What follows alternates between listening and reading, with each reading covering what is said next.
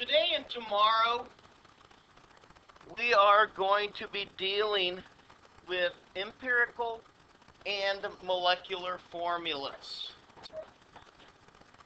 So, what we need to do first of all is to determine what is the difference between an empirical and a molecular formula. Could a formula be an empirical formula and a molecular formula at the same time? Absolutely. Does it have to be an empirical formula and a molecular formula? No. Okay. So, a formula could be molecular and empirical, but it does not have to be. Let me just show you some examples.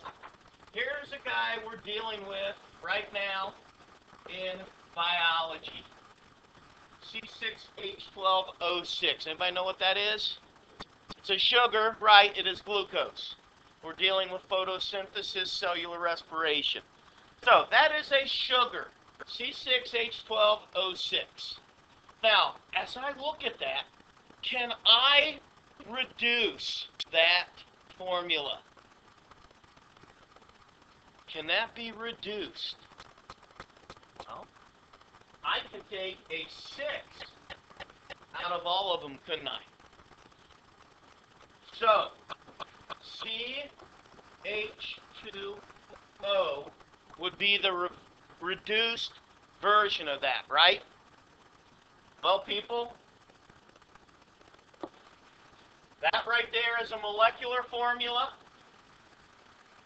That right there is an empirical formula.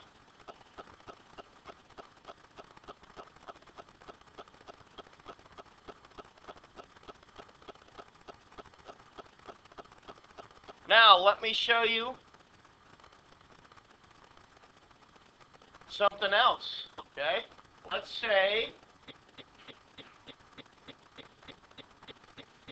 I have a different formula.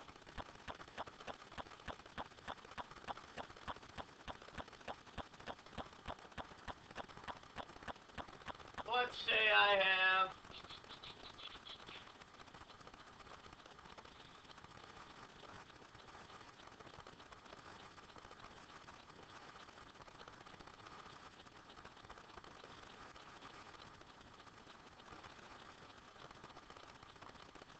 that's iron 3 sulfate.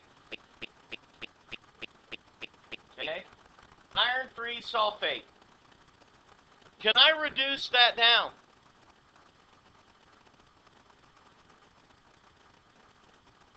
Can I reduce that down?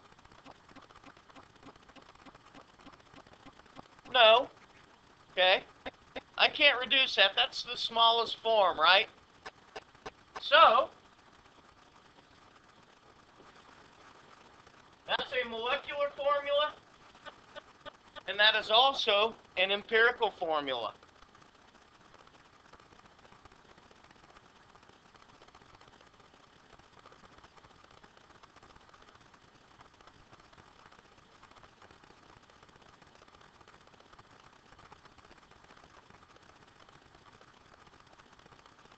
What about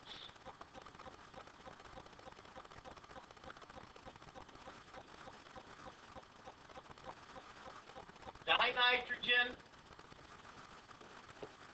tetrachloride?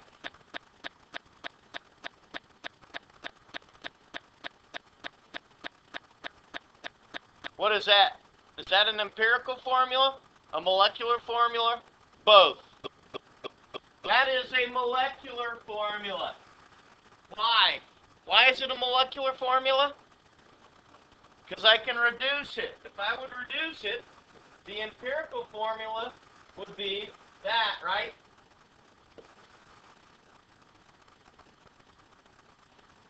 So can you see the difference between molecular and empirical? It's important because we're going to do some examples. I'll give you a second real quick here to write this down. Shouldn't take you very long. As I look at this, I have 88.8% copper, 11.2% oxygen. We just did percent compositions, right? Okay. Now, if I have a percentage, it's out of 100, correct? So, if I'm given percentages and need to calculate my empirical formula, I'm going to pretend that I have 100 grams of the substance. If I had 100 grams of this substance, how much of that would be copper? 88.8 grams would be copper, right? How much of that would be oxygen? 11.2 grams would be oxygen, right? Now, in order to find my empirical formula, I need to know moles of the substance.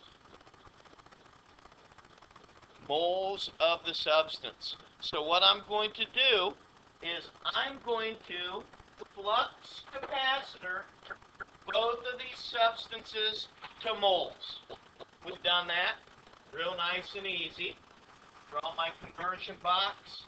I know that for copper it's 63.54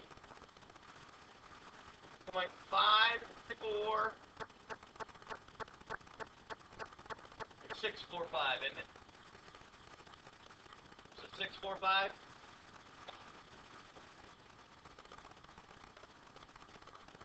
Five, 4, 6. Dang it. Looking at the wrong one.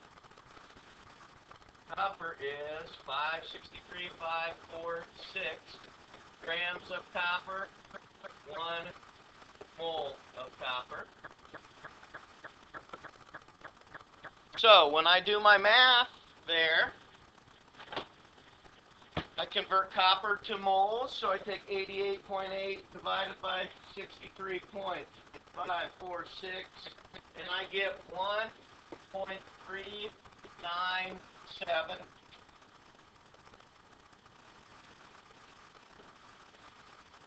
mole of copper.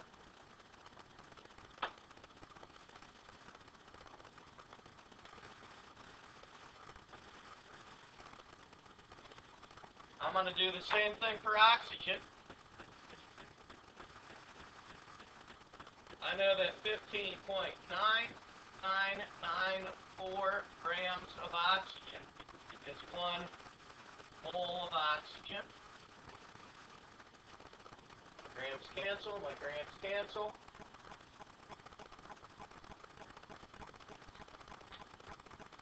When I do my math, it comes out to 0.7000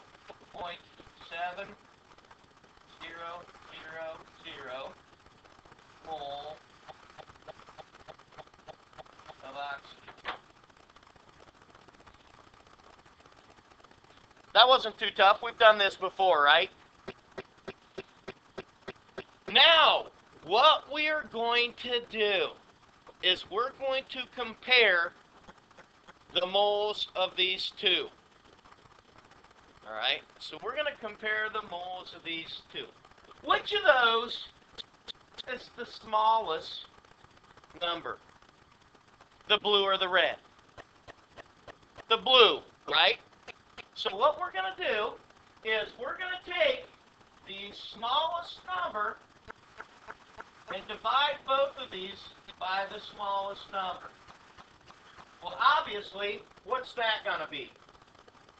1, right?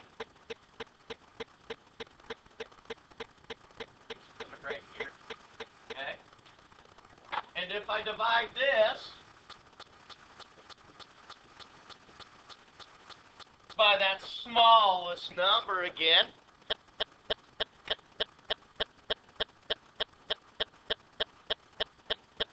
it's going to give me 1.397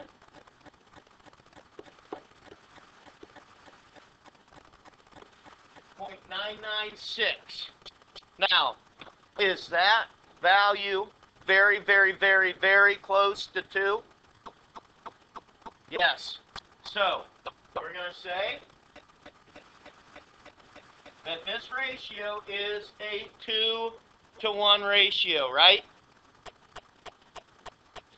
So when I write my empirical formula for this, I have copper, how many? 2. How many oxygens? 1. So my empirical formula will be Cu2O.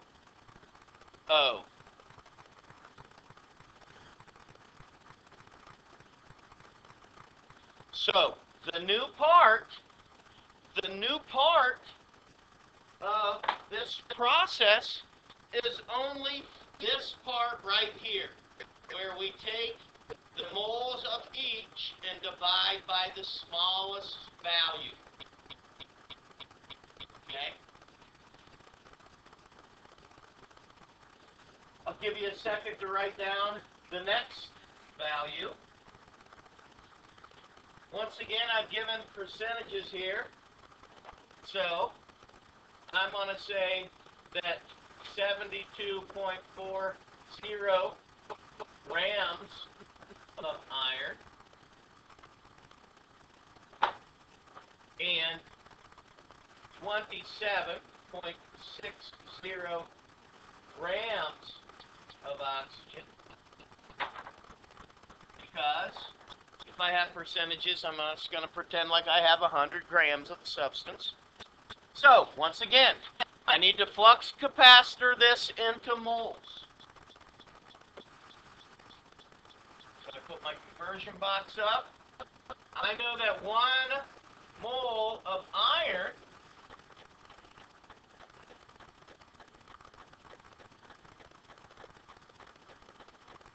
is 55.645.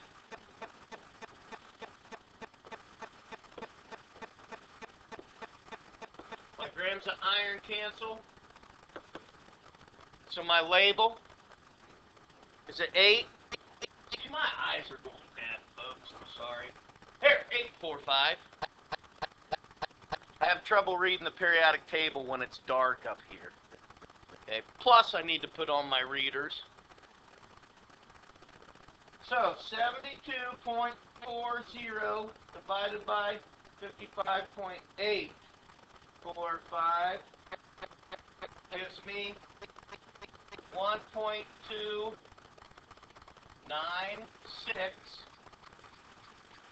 mole of iron.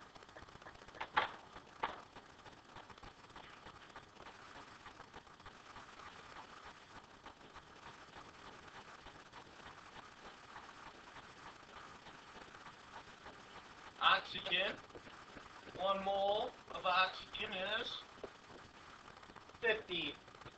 15.9994 grams. So I take 27.60 and I divide that by 15.9994. It gives me 1.725 mole oxygen. Now, what's my next step?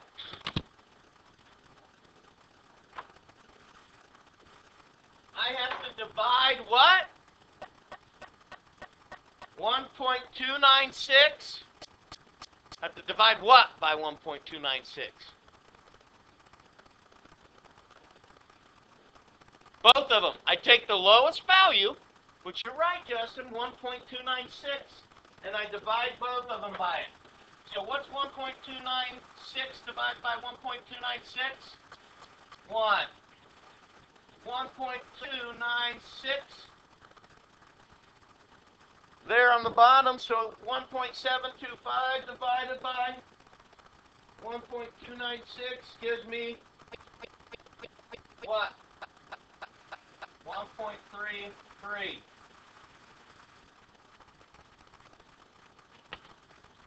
Now, is 1.33 close to 2? No. Is it close to 3? No. I'm kind of in the middle there. All right? So here's the rub. I'm in the middle. I can't just round that and say that that's a 1-to-1 ratio. That's entirely too far off to round. So I have to make that 1.33 into a whole number. How am I going to make 1.33 into a whole number? Graham? Well, I could do that, multiply it by 10. That would give me 13.3. Is that going to help me much? Okay. What do I need to do to get that to a number? Justin, what do you think? 130? It wouldn't help me rounding it down to 130. Okay. I don't want any decimals in my value. Okay. How am I going to get those decimals out of that value? Go ahead. Well, I could times it by 100. Okay. I don't need to times it by that much, though. Okay. What is 3/3? It's 1/3, right? So if I multiply it by what? Multiply 1/3 to get it to a whole number. 3. Right? If I multiply 1/3 by 3, I get 1, right? So what if I take 1.33 times 3? That gives me 4, right? So I multiply that by 3, and that gives me 4. Is 4 a whole number? Absolutely. Now, what I did to that one, I've also got to do to this one.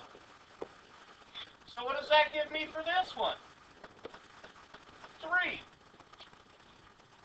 So, when I come back to my empirical formula, and I didn't state this on the last one, I'm going to here. I've got iron and oxygen, a metal and a non-metal. I'm going to write my metal first, because we always write our metal first. So Fe is what? 3. O is 4. So when I get that mixed number, that 1.33, which is too far to round down to 2, I have to multiply it by something to get it into a whole number. What if I would have something like 1.5? What would I need to multiply that by? By 2. Okay? 1.5 times 2 would give me 3, right? So what you're going to see is these are going to come out pretty consistent like that, okay, number-wise. I'll give you a second to write this one down. Okay, carbon,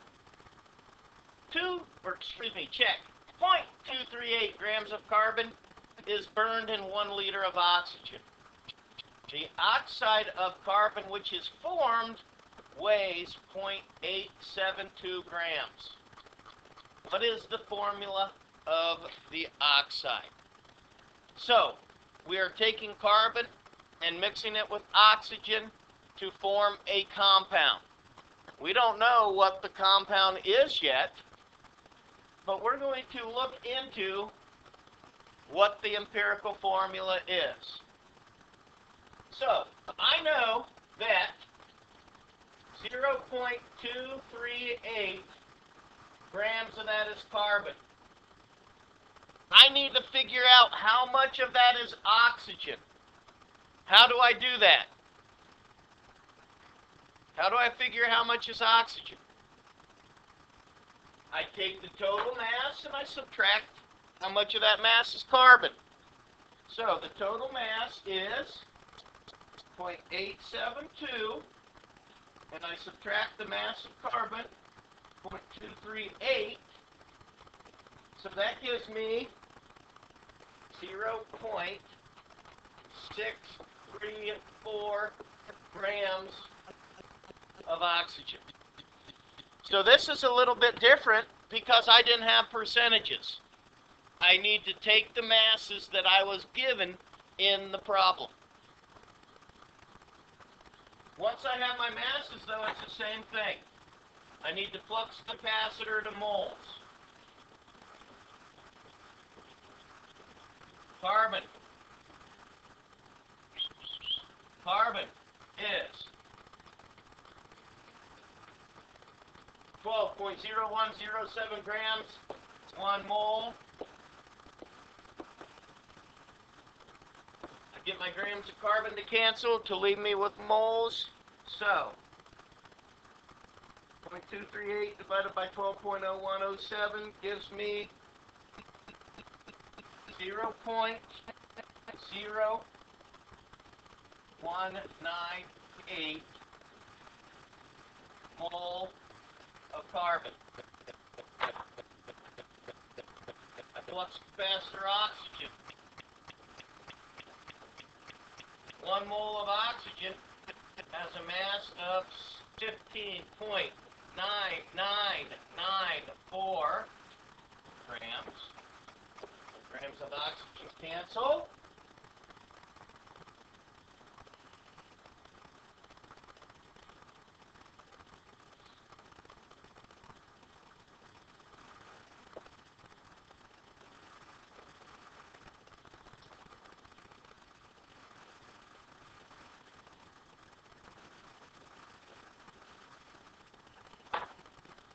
When I do my calculation, I come up with 0.396 mole of oxygen. So, my next step is divide by the smallest number. Now, what if I would have 4 different compounds? 4 different elements. I would divide the smallest number by all of them, right? So I'm going to divide the smallest number, which is 0.0198. It's going to give me 1 there.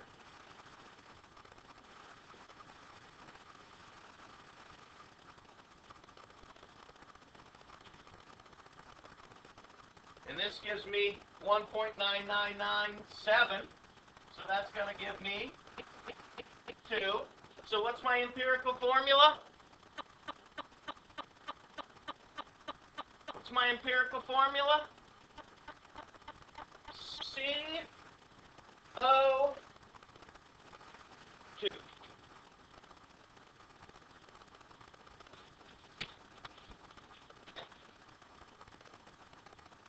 Yeah, Chris?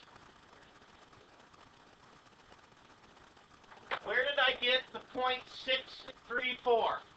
Okay, I took the total mass of the oxide and I subtracted from it the 0.238. Okay, so the total mass of the oxide was 0.872. Carbon was 0.238 of that. So once I subtracted that, I got my 6.634.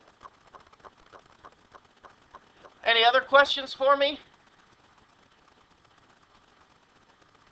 Okay, you have a WebAssign 5.5 that went active today. Now, people, you cannot do molecular formula yet. It is both. This WebAssign is both molecular and empirical. So if it says calculate the empirical formula, go ahead and do it. Leave the molecular formulas. We'll learn that tomorrow. All right?